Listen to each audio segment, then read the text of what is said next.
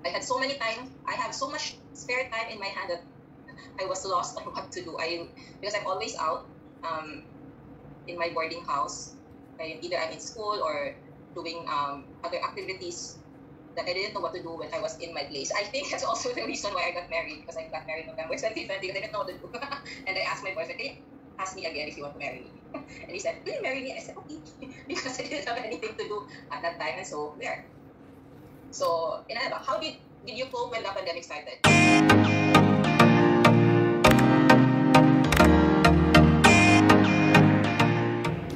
Hello everyone, this is Beverly and welcome to my channel. If you are new here, I'm a Filipino mom, Bisaya, and I usually vlog about life, family, career, motherhood, minimalist living, and just about anything I can think of. Sa Surigao ngayon, actually kahapon pa ako dito for work. So meron kasi akong series of activities, kaya I decided na dito na lang mag-sleep over. And today is Saturday, so maaga akong uuwi ng Butuan. Meron din kasi kaming appointment sa doctor ni 30. So, yon, join me as I travel back to Butuan. This is just my second time na matulog out town na hindi kasama yung family ko. When the pandemic started, we were on work from home, tapos kababalik ko lang yun from maternity leave. Kaya medyo talaga yung bonding namin ni 30. He was exclusively breastfed until he was 1 year and a half. Tapos, nag-mix na lang kami. But still, breastfeeding pa rin. Nung nag-report na ako from work na kailangan na talagang mag-field. So, it was quite a transition from exclusively breastfeeding, tapos na-mix ka na siya. But because at that time, I mean last year, yung work ko, medyo maliit lang yung area of coverage ko. So, yung pinakamalayo was only San Francisco. So, that's like 1 hour and a half from Butuan. Kaya pwede ko lang balikan. But this year, medyo lumaki na yung area ko kasi nag-collapse na yung isang territory. So, I have to assume that territory. So, yung dating dalawang medical representative yung humahawak, isa na lang at ako yun. So, I'm covering the whole of Caraga. So, meron talagang mga times na kailangan kong matulog sa outtowns ko kasi hindi na talaga kaya yung biyahe. Are the things that I have to do as a working mom. So, para din naman sa kanila ang ginagawa ko. Hopefully, in the future, hindi na ganito yung maging setup na magkasama na kami lagi. Yun. So, it's not always sunshine, and pag sinabi mo na yung trabaho is medical representative, parang magara, nag-hotel, nakakotse, daming gadgets, perks, and all of that. Well, it's true, ang daming benefits ng pagkakaroon ng isang corporate job, lalo na at sa sales ka. Pero meron din namang mga, disadvantages, or shall I say, sacrifices that you have to make. Pala ang aking hotel room. So, it's a single matrimonial bed. Ito na lang kasi yung available dito sa Tavern. So, I'm here at Tavern Annex, Surigao City. And maganda naman yung accommodation nila. So, nakatulog naman ako ng mabuti. Ayan. So, tour ko kayo.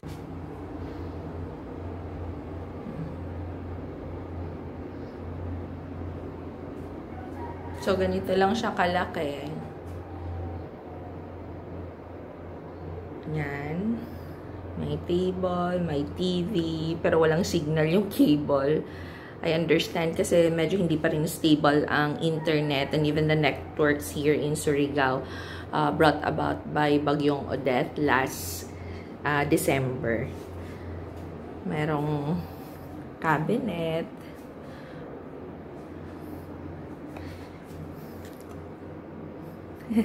Ang taba ko na. Tapos CR. Yan. Kalat. Sorry. Ayun. Mag-check out na ako and off to the road. So, hanap na rin ako ng place for me to have my breakfast. Or baka sa kotse na lang mag-drive to na lang ako.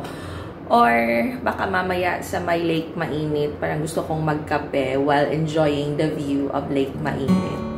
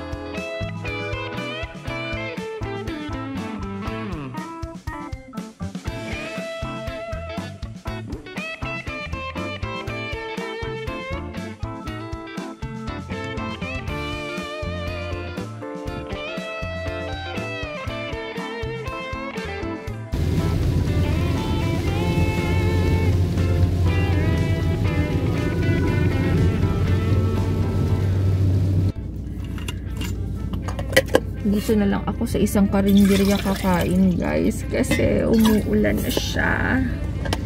And I'm gutom already, so I'm in Badass na. 30 minutes away from Surigao. So, medyo malayo-layo pa ang aking biyahe at gutom na ako, so I'll eat muna.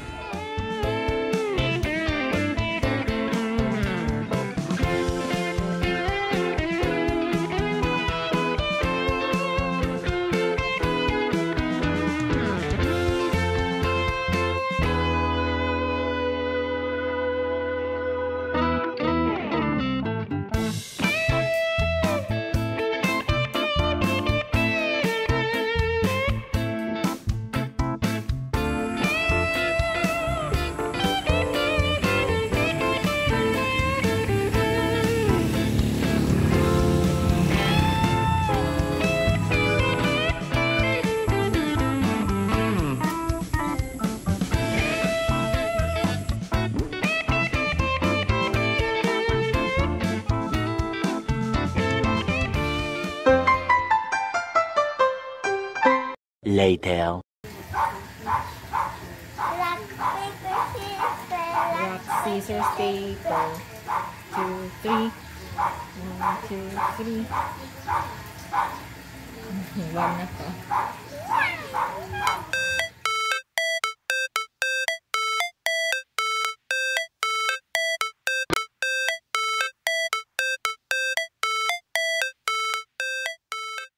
One, two, three. Yay! Daog ko. Pildi aki. Get me water.